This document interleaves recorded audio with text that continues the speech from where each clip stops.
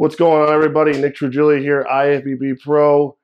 Wow, I'm covering the Arnold Classic 2019 Classic Physique division for the Generation Iron team. And wow, what a prejudging we just saw. Amazing.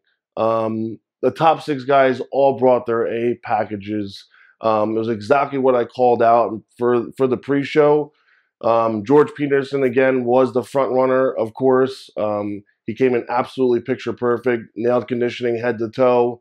I don't see him even having a chance of losing this show just because of his overall package, the posing, the presentation. He doesn't have any weak body parts. He's literally muscle from head to toe. Number two, you do have Steve Lazarus pushing him for first place, but don't get me wrong. Steve has an exceptional physique from the front, from the side. Even from the back, he's very good. But when you stand next to George, he exploits a lot of holes in your physique because his backside, George is literally flawless. And then Steve's backside, it's lacking the depth that it needs. It needs more thickness, it needs more roundness to it, it needs more width to it. It's not as matured as George. He's a seasoned veteran in this sport. Don't forget, he was a bodybuilder at one point. He has the muscularity level that not a lot of these guys in this lineup carry yet because he has experience. And that's where it really shows. It's the dense, hard muscle tissue just from years of pounding the weights. Then third place, third, fourth, fifth, and sixth is a toss-up. It could go any way direction with these guys right now between Courage, Opera, you have Keon, and then you have Khalid, and then you have Ricky Moten, who is Jeremy Buendia's client, who I've been in touch with, both of them, because I'm friends with Jeremy. Came up exceptionally well off the call-outs. He was in the second call-out the first time around, and he brought himself all the way back up to potentially a third place in the Arnold Classic 2019, first time ever. So it's going to be very interesting to see where he lands up. And then obviously, Keon Pearson brought his package, looked exceptionally well. Could have been tighter, though.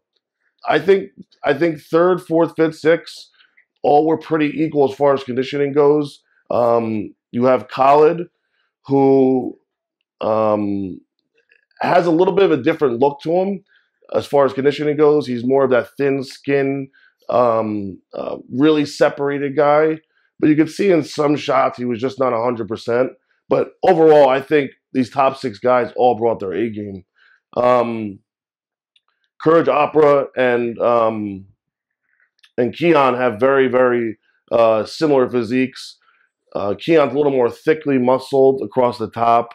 Both can do the vacuum poses. Both guys have exceptional physiques. It could go any way right now, honestly. I think whoever brings it tonight to the night show is going to be rewarded heavily for it. I think it makes a big difference right now if they can carry their conditioning all the way through to the night show. I think George is walking off with first. I think Steve is walking off with second.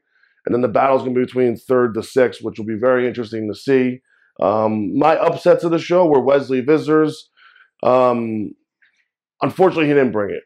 You know, he really needed to bring this show to his attention to make it treat it like the Olympia and battle for the first place positioning like it's the last show on earth, and to show people that he can stand up to the rest of these guys because he deserves to be.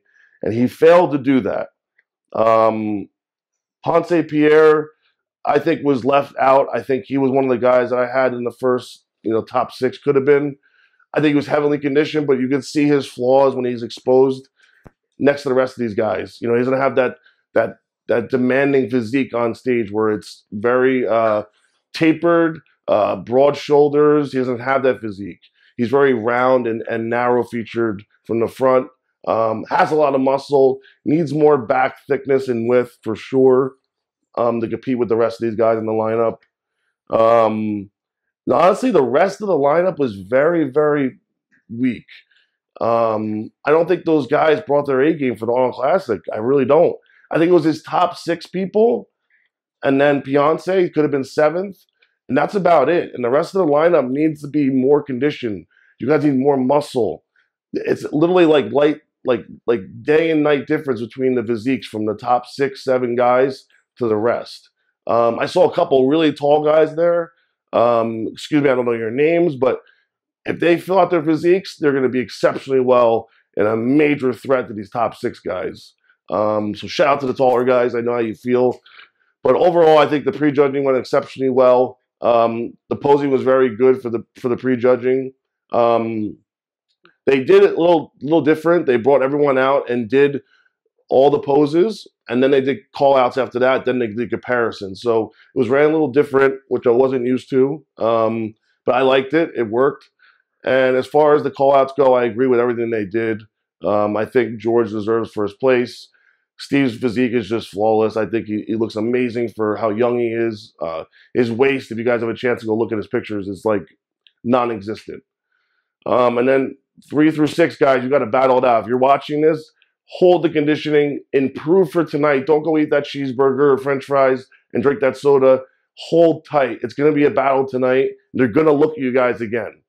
This is the new hot division. They want the top guys to be up there. They want the best guys winning. So show the head judges that you guys want it. And that's my advice for you guys coming from a veteran pro. But this is Nick Trigili signing out. And thank Generation Iron for covering the 2019 Arnold Classic, Classic Prejudging.